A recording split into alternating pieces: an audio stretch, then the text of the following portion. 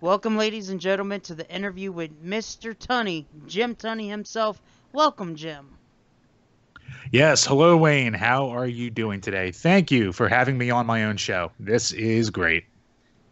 This is definitely great. I'm sorry that we actually had a problem with Scotty. He hasn't shown up yet. Of course we have. Oh, I can't do anything about it. At least I'm here, and at least we're getting down to business, correct? Of course, because what we do here in Future of Wrestling is it's all about the business and it's all about giving our fans the premier wrestling show in the entire world. That is absolutely true, especially now that we had that new FOW heavyweight champion in Kenny Omega. Yes, we do. It's good to have a true champion on top in this company. So I'm happy about that. For once, I can actually put on a show, and not like I'm not proud of every single one, but I'm glad that the true talent stepped up and became champion finally as a true face of this company. That is absolutely on point, Mr. Tunney, because of the fact that he did defeat Finn Balor one on one, mano a mano, and then he beat him at the Golden Rumble pay per view inside a ladder match. Definitely proving his worth, not a one and done champion, showing that he will be not only the future of this company, but dare I say, the future of all wrestling as we know it. Yes. But the question that still remains for the future is, what is the next pay per view for FOW? Yes. I am happy to come here and announce that the next pay per view will be Springfest. Springfest. Uh huh. Rolls off the tongue, doesn't it? Huh, it does roll off the tongue. So, Wow. as you would expect, we of course are going to have FOW champion Kenny Omega in the house, defending his title against someone to be determined. But we're throwing everything at this show. We're going to have international champion Nick Aldis will be here. And once again, we're just going to wait for someone to step up and try to take him on. And of course, in our Cruiserweight Championship, we're going to have Taiji Ishimori versus Pac. This Wow. is a star-studded show. It is must-watch. And really, if you're not even putting your pre-order on now, what are you even doing with your life? Yes, Springfest, the next pay-per-view for Future Wrestling. I'm absolutely excited about this because spring is coming and everyone's ready for it. And for spring, is there any type of like gimmick matches that we could see, or is it just you never know? Yeah, you never know about that. I always have things cooking up in the back of my genius brain. One thing I do know is none of the matches will have anyone from the Undisputed Era in it because I listen to the fans and I know that they are sick of seeing these wasted spots show after show, week after week. I'm giving the people what they want. None of these bums will be allowed in my arena at my show for Springfest. That is my gift to you. That is me springing forward into the future of wrestling. So that means the Undisputed Era is banned from the arena once again? Not just banned from ringside, banned from the entire arena. I don't even know why I keep them on the roster, except I need to fill some spots every once in a while. So they are lucky to even have jobs at this point. But knowing the fact that Adam Cole did just jump into the Golden Rumble match unannounced when Pete Dunne went injured, is there Sure any did. discipline that's going to Ah, happen? look, there's no discipline just yet.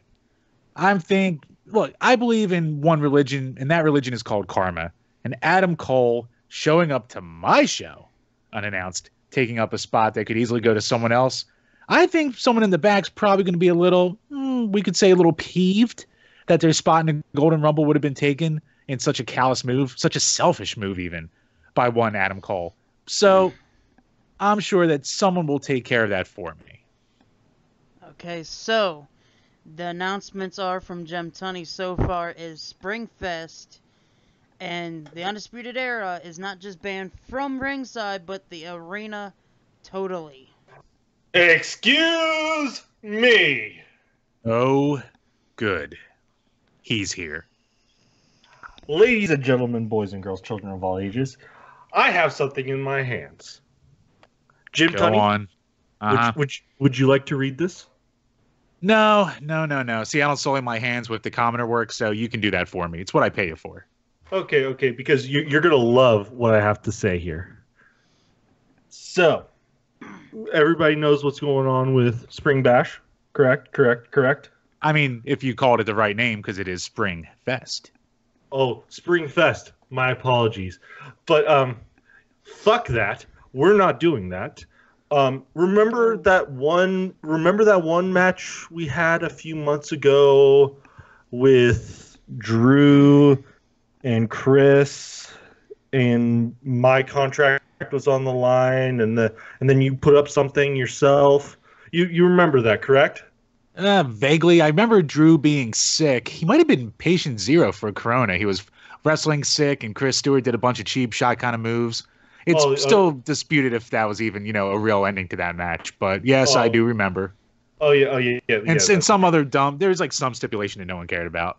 Yeah, that stipulation was I was able to control a pay-per-view. So, fuck your pay-per-view. We're doing mine. And What? I'm cashing I'm cashing in my contract for me running my own pay-per-view. This is the biggest show of the first quarter of the year, and you're gonna try and ruin this company? You're gonna try and bankrupt it and put all of our amazing talent out of jobs? Because there's no way anything you put on is gonna be worth watching. I'd be shocked if anyone even paid for it. All of our pre-orders are gonna get canceled now. What is your brilliant idea? I'd love to hear it. A live pay-per-view, 3 hours long, no parts, no nothing, a full straight pay-per-view with Adam Cole versus Kenny Omega as your main event. Nobody else at ringside, and I already have the full lineup and pay-per-view ready to go. Wow, that's a genius idea right there. If you want, no one to pay for it, I'm not even probably going to sit through it because that sounds incredibly boring to me. Watching little, 30-pound Adam Cole try and take on a true champion and Kenny Omega. Well, is this like an episode? Is this like an online only kind of waste of time show? Is this one of these things? You put the D-list guys on there? No. This is going to be the best show you'll ever see in your life. And I'm pretty sure I'll be making more money off of this than you ever will because, we got an actual stadium instead of an arena. And I'm about... Okay, where? About 9/10 of the way sold out already. Right, bingo halls don't count. So, where is this joke of a show at?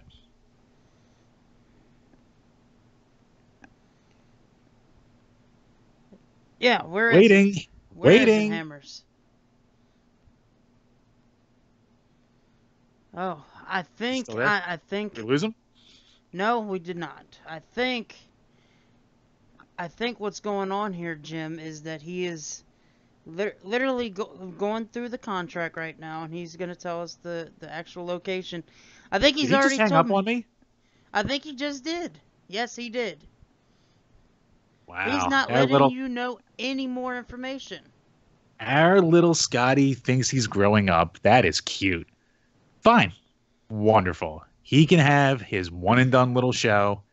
And when it's a colossal failure and budget cuts need to be made because I have to save this sinking ship, we might be down an overpaid announcer, but we'll just have to see. We'll cross that bridge when it comes.